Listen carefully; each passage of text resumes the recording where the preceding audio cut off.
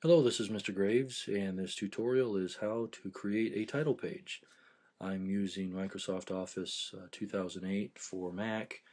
Many of the functions that you might know if you're using Windows would be similar. And what I'd like to do here is open a new document right here. And I've already done that, so we'll go to Format, go to Document.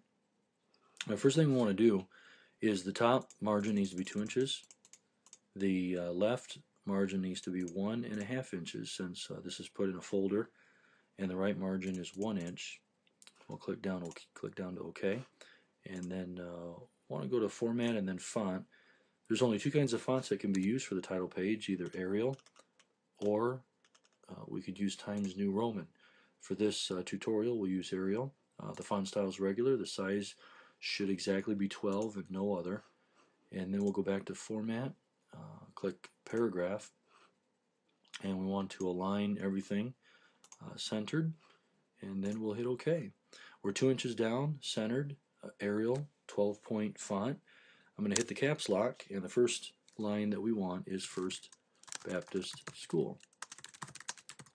When the cursor is on that line, we want 6 blank lines between the school name and the project title. So what I'll do is hit return 7 times. 1, 2, 3, 4, 5, 6, 7. Our project title is next. Now if this was a book report and you were using a book, then you'd put this in italics. But right now we'll just name the project How to Create a Title Page.